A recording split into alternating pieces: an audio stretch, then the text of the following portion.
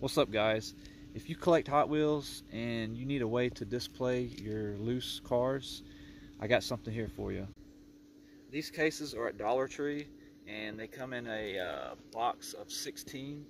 Now you can try to find them in the stores or do what I did and go to the Dollar Tree website and you can place an order for as many as you want.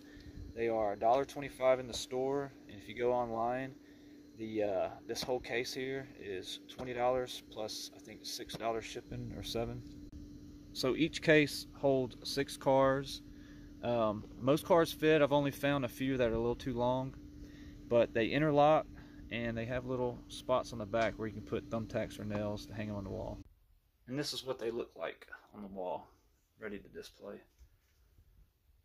So hope you guys enjoy and check out your local Dollar Tree.